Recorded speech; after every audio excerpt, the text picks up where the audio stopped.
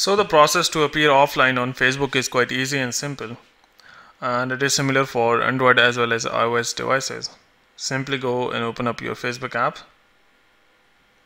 and once you're here, tap on this menu icon at the right bottom corner.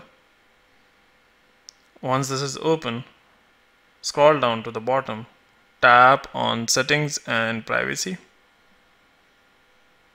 Inside here, tap on Settings. Inside Settings, tap on Profile Settings at the top. Now scroll down a bit. Under Privacy, you can see Active Status.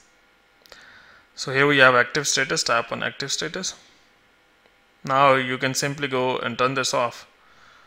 But the one caveat in this is that you won't be able to see the active status of other people as well. So if your active status is off, you won't be able to see the active status of other people. So simply go and turn this off. It says turn off active status. You won't be able to see when your friends and contacts are active or recently active. So simply go and turn off. Now you will appear offline even if you are using the Facebook. So hope by doing so you'll be able to appear offline on Facebook. But before you go, please like, subscribe and share. Thank you.